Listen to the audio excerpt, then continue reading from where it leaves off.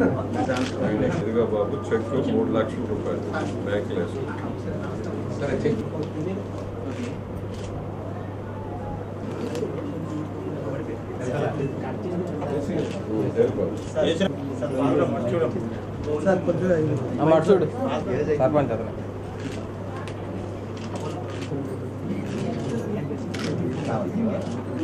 ఈరోజు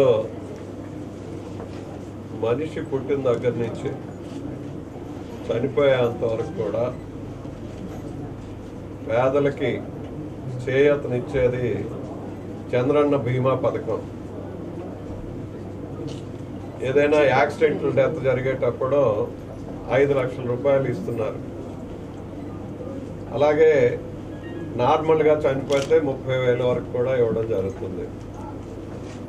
మనిషి కడుపులో పడిన తర్వాత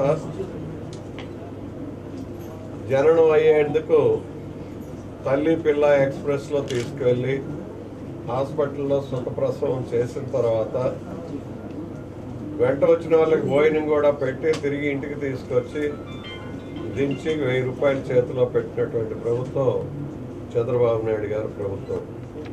మొన్న ఓపెన్ చేసినటువంటి వైద్యశాలలు కానీ, అదేవిధంగా మరి కిడ్నీస్ విషయానికి వచ్చేటప్పుడు కూడా మన జిల్లాలో నిన్న మధ్యాహ్నం విశాఖపట్నంలో ఈవేళ ఉదయం 10 గంటలకి ఎక్స్పర్ట్లు అందరూ కూడా అక్కడ ఉంటున్నారు.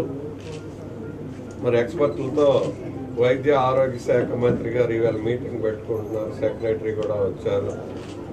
మరి ఆ ఎక్స్పర్ట్లు దీని గురించి వాటర్లో ఏమైనా కంటామినేషన్ ఉందా లేదా మిగతా విషయాలా ఏంటి అనేటటువంటిది మీటింగ్ ఈరోజు జరుగుతుంది. పంచాయతీరాజ్ చీఫ్ ఇంజనీర్ని పంపించి ముఖ్యమంత్రి గారు ఇచ్చినటువంటి ఆర్డర్స్ని ఇంప్లిమెంట్ చేయడం కోసం మంచినీటి సప్లైకి మరి ఉద్దానం అంతటికి కూడా మన జిల్లాలో తీసుకునేటటువంటివి శరవేగంగా పనులు జరుగుతున్నాయి. వాటిని కూడా ఈవేళ మరి ఇక్కడ ఒక ఎట్లాగో వచ్చాం కాబట్టి ఇంజనీర్స్ కలిసేటప్పుడు ఆ విషయాలు కూడా అడుగుదాం అనుకుంటున్నాం. దాన్ని త్వరితగతిన పూర్తి చేయడానికి కూడా ప్రయత్నాలు చేస్తున్నాం ప్రభుత్వ పరంగా అందరం. ఈ విధంగా చూసుకుంటే చంద్రన్న బీమాకు వచ్చేటప్పటికి మన నియోజకవర్గం హెచ్చర్ల, లావేరు, రణస్థలం, జీసగడ 4 గత 6 మాసాల్లో 228 యాక్సిడెంట్స్ అనండి, లేదనంటే నార్మల్గా చనిపోయిన కూడా క్లెయిమ్ చేస్తారు. ఎందుకు 30,000 ఇస్తున్నారు కాబట్టి. ఇందులో యాక్సిడెంటల్ డెత్స్ వచ్చేటప్పటికి 35 జరిగాయి. అంటే 4 మండలాల్లో 35 మందికి 5 లక్షలు చొప్పున వచ్చే అవకాశం ఉంది. నార్మల్ డెత్లు వచ్చేటప్పటికి 193 ఉన్నాయి.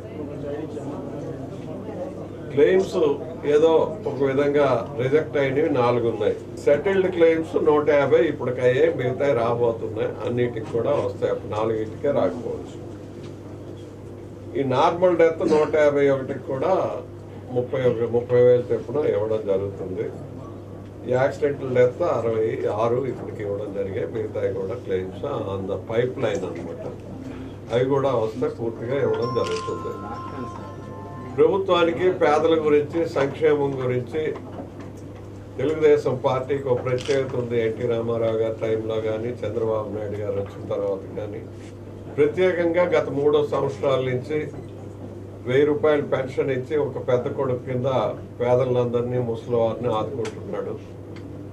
అదేవిధంగా ఏదైనా యాక్సిడెంట్ జరిగినా లేదా నార్మల్ డెత్ జరిగినా ప్రభుత్వం ఉంది, చేయూతిస్తుంది అనే విధంగా చనిపోయిన వెంటనే 5,000 ఇస్తూ మిగతా 5,000 ఇచ్చి 30,000 నార్మల్ డెత్ కూడా ఇచ్చినటువంటి ప్రభుత్వం ఈ భారతదేశంలో ఒక చంద్రబాబు నాయుడు గారి ప్రభుత్వం అని చెప్పి మీ ద్వారా నేను మనం చేస్తున్నాను.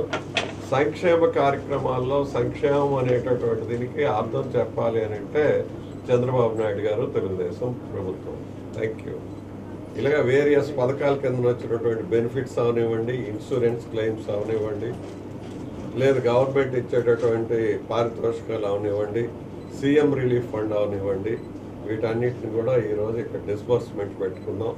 ఆ విధంగా చేస్తున్నాం అని చెప్పి మీ ద్వారా మనవి చేస్తూ, సంక్షేమ కార్యక్రమాలు అని అంటే తెలుగుదేశం పార్టీ అనేటటువంటిది మర్చిపోవడానికి వీలు లేదు. జనంతో, జనం మధ్యలో ఉండేటటువంటి నాయకుడు, జనం కోసం పాటుపడేటటువంటి నాయకుడు చంద్రబాబు నాయుడు గారు అనేటటువంటిది మరొకసారి చంద్రన్న బీమాతో రుజువైంది. Thank you.